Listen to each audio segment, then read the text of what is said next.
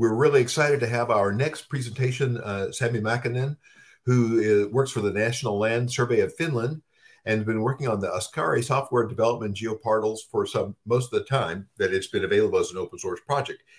Sami is one of the core maintainers of the software and has been working on the software for the longest time, basically. And I'll turn it over to you, Sami, to give us the overview of the state of Oskari.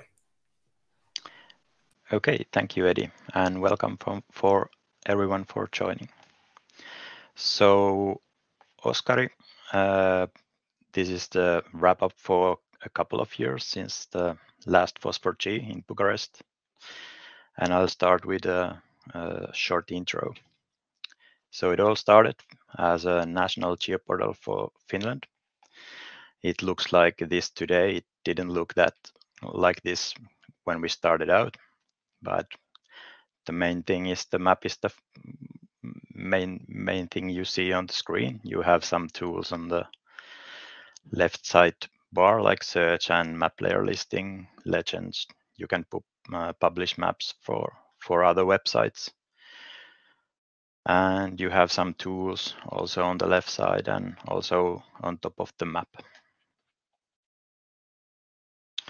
So it started as the national geoportal, and the decision was made to open source it like over 10 years ago, I think. And what we've been doing since is we've been, while adding new functionalities and improving the existing ones and rewriting the software to be more modern, we've been adding all sorts of hooks and plugins and making it so that it's not like a code dump, that it's hard to use for others. So we've been improving it on that front a lot. And today we've been for a couple of years already in a position that there are companies doing business and selling Oskari based solutions, and we also get contributions back to the software. So what we have is a server that is coded in Java. It's built with Maven frontend, JavaScript that is currently built with Webpack.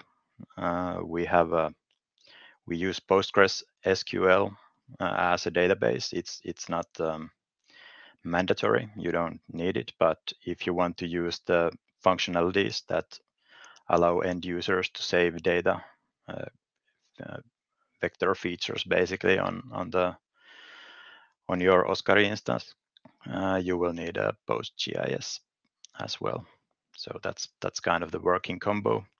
And we use Redis for caching and other stuff as well. And what separates Oskari for some of the other similar products is that you use it on top of an existing spatial data infrastructure. So it's not something that you import all your geospatial data into, and it doesn't really host the content. It's more of a register or a geoportal that pulls data from other sources, and you can see how they interact. After 10 years, there's been a lot of changes.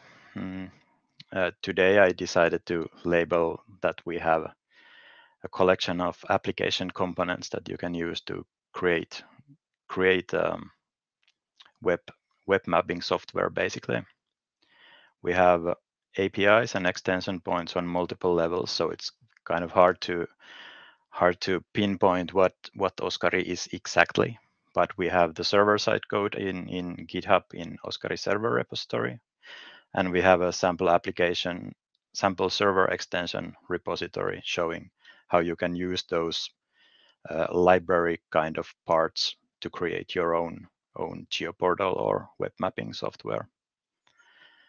Similar structure is used on the front end. You have the base components that we offer in Oskari frontend. There's also additional components available in a contrib repository next to it. And we have a sample application repository, which is basically a template repository that shows how you can use the code in Oskari frontend to create that web mapping software. And with all the modifications that you can do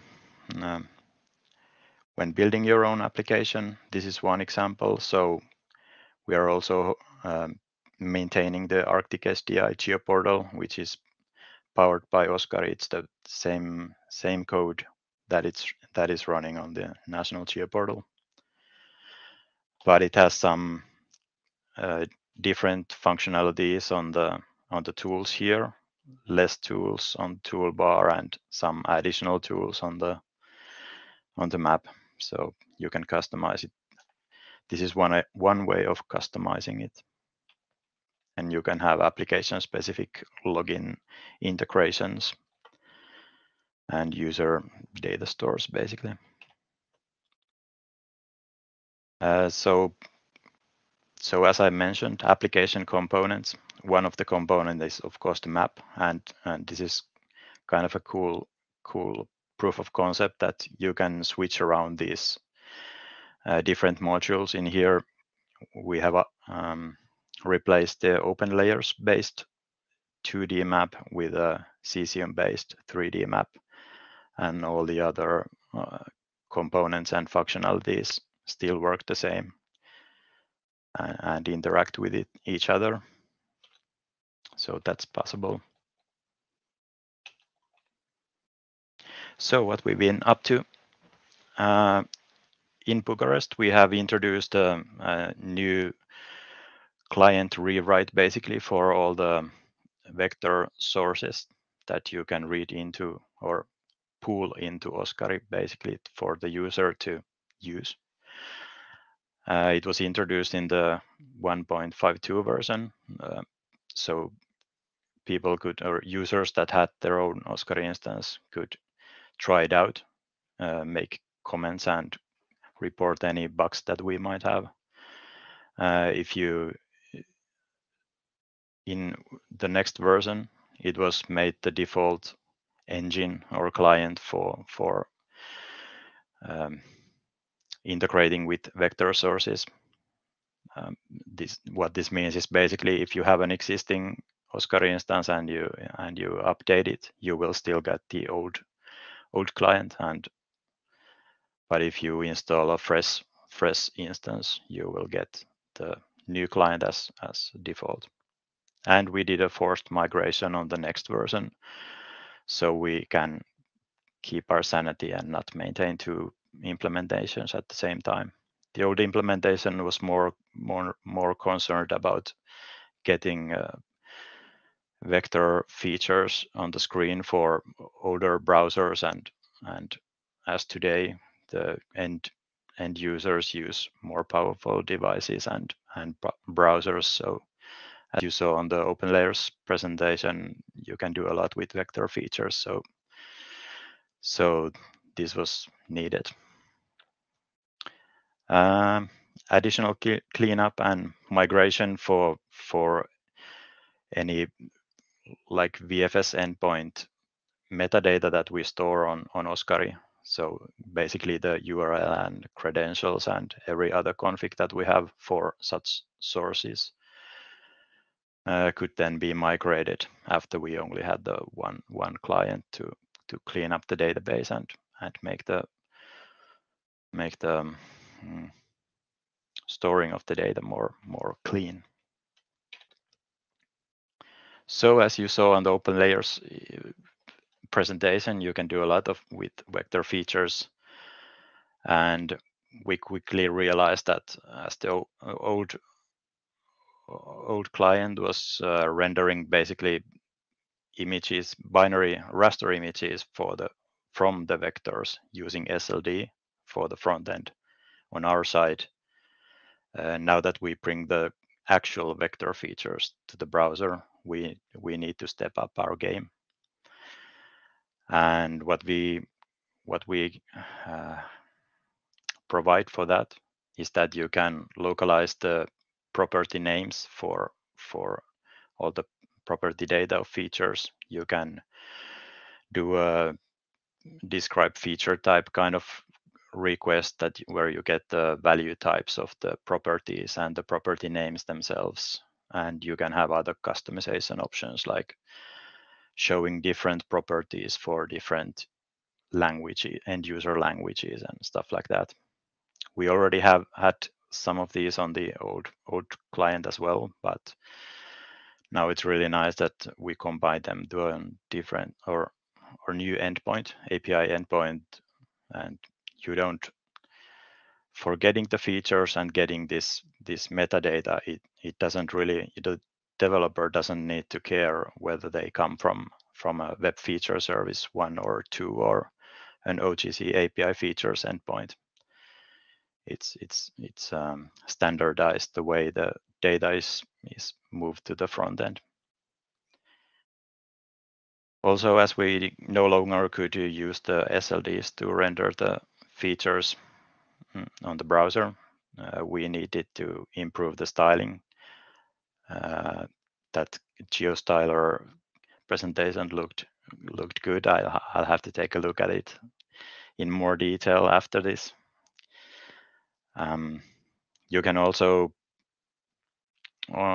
you can get the features as a GeoJSON, or for more styling options, you can also we also provide means to get the features as vector tiles, so they are pulled from the vector source by whatever endpoint and written out as vector tiles for the front end. So you can use the Mapbox style to make additional styling options. And we included a functionality that you can also provide filters for the vector sources. So you can filter out some of the features you don't want from an endpoint, and or some of the properties of those features to reduce the network load and stuff like that. Okay, so we had a 2.0 release. It wasn't a big flashy user interface rewrite. It was more of a semantic versioning type of notification to users that host their own Oskari instances, because upgrading the Oskari applications has been very easy for many years now, and this we needed to upgrade some libraries like the JTS and a Flyway DB that had major API changes, and we wanted to signal the users that are hosting Oskari that they need to do some manual work on the update.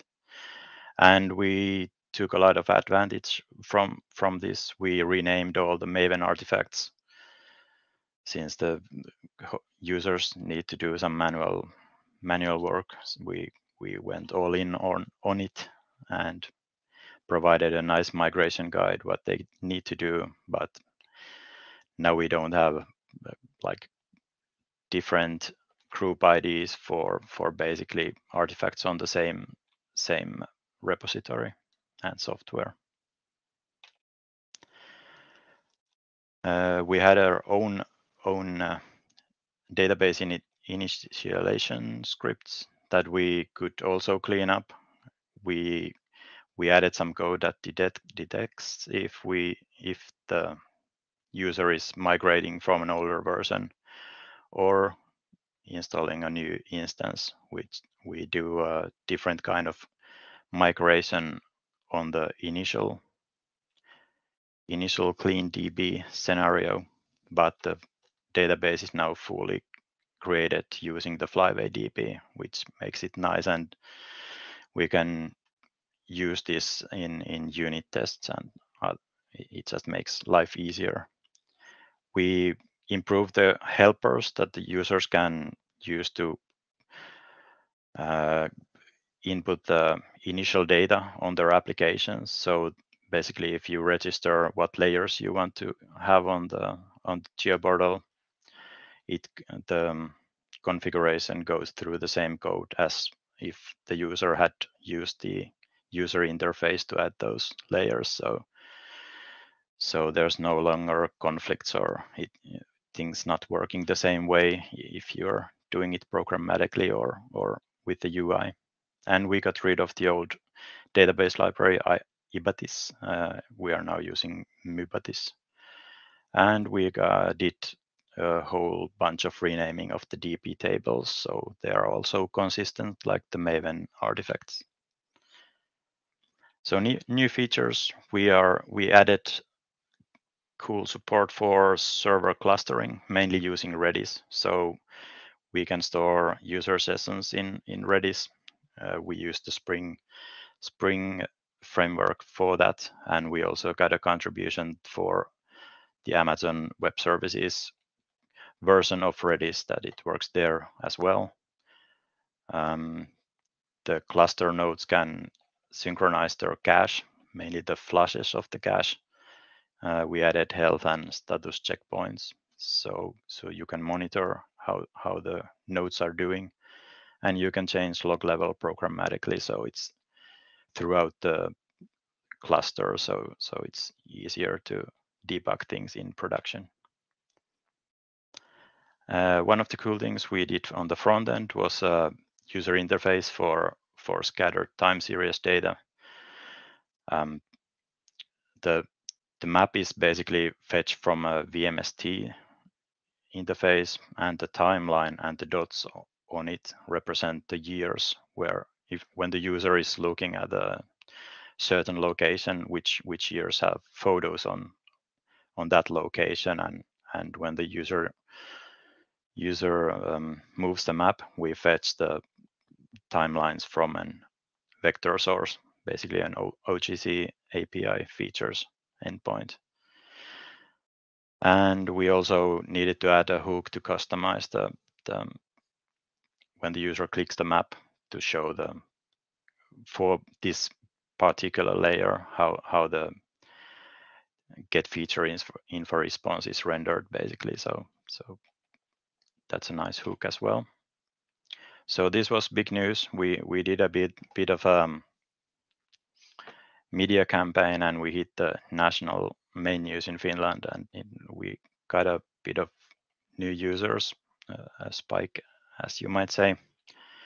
So we needed to start thinking about performance in earnest, and we found that one of the main things we could do for performance is we have a lot of layers on the geoportal, and starting to look at it took 2 seconds to load the listing, and that's way too much. It's not apparent for the end user because it's downloaded or loaded on the background, but either way. So why not cache it? It's mostly the same layers for all the users, and we got it to a much better response times, basically. But it's still 300 milliseconds still feels like a lot, and well, basically we discovered that 3/4 of the data was coverage data that we do stuff because the Arctic SDI geoportal, basically, and we realized that we don't need that coverage data for the layer listing. So we got a real nice performance boost there. So it wasn't something that we planned on making make the layer listing go back big, but it's something that when you add more layers and we needed to interpolate some points for the coverage data for the Arctic SDI geoportal, it all builds up for well, nothing nice. We identified more performance changes that we made. So VMTS layers had their capabilities loaded to to the front end as XML. We did a lot of streamlining for it and got just a tile matrix set part extracted from the XML for the front end, and it reduces a lot of network traffic as well. We did a front end layer styling improvements, and we have some other ideas of what we want to do in the future that are not done yet. I'm running out of time, so I'm running these last slides. For logging, we have a lot of logging improvements for hosting Oskari. You get a lot less noise on the logs. You can change the log levels at runtime. We have a new audit log, so whenever something is written, you get a log for that. We identify when we make requests for services. So the OGC APIs can identify its Oskari from a certain domain making these requests, and more options for customization. As I mentioned, the feature data can be customized per layer and renders added per property. I'll skip the RPC part. And as a lot of other projects as well, we needed to think an alternative to Travis CI, and we opted for GitHub Actions. The React.js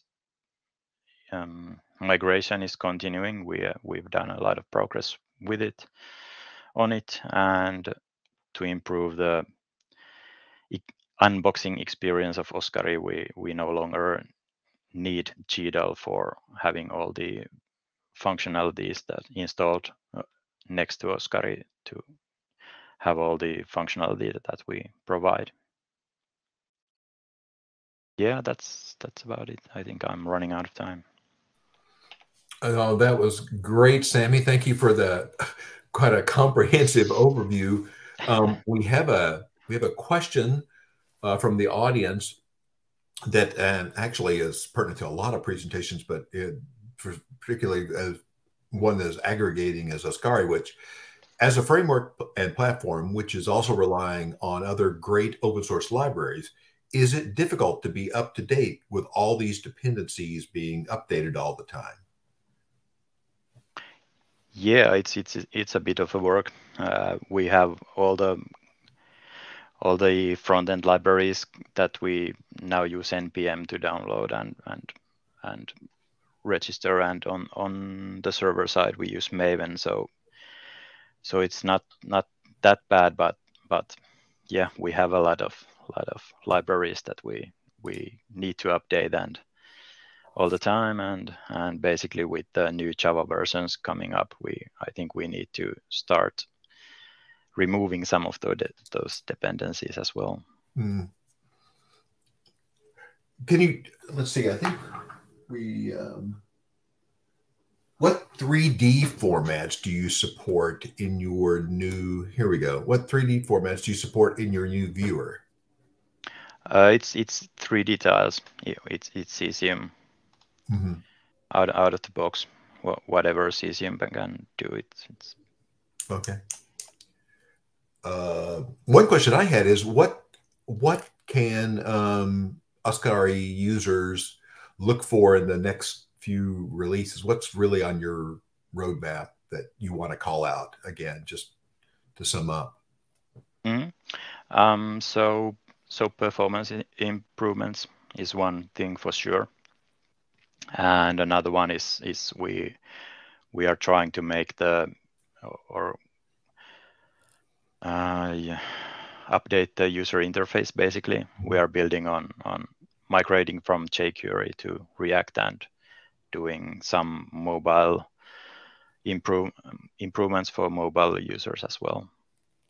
So those are the two big things, I think. Excellent. Well, we're right on time. I'll just call everyone's attention to the links that Sami has shared with us for ways that you can contribute to, collaborate with, or use Oskari. So thanks so much, Sami. And hopefully we will see you in person at a FOSS4G event sometime in the near future. Yeah, I hope that as well. All right. Thanks so much. Audience will be back at the top of the hour, and we'll see you then for the State of Stack.